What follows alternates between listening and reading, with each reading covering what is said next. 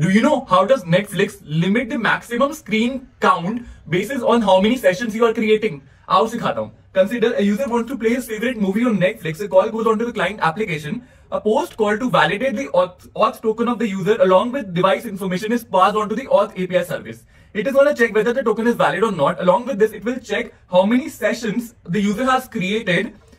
The call will go onto the session database and it will return the active sessions of the user as well as the maximum screens allowed.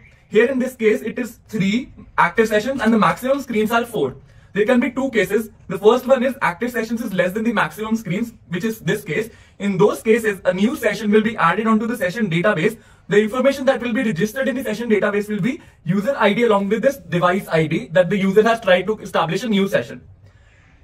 A new request will be made to generate a streaming token which has a valid expiry in it, and this streaming URL will be returned onto the end user application.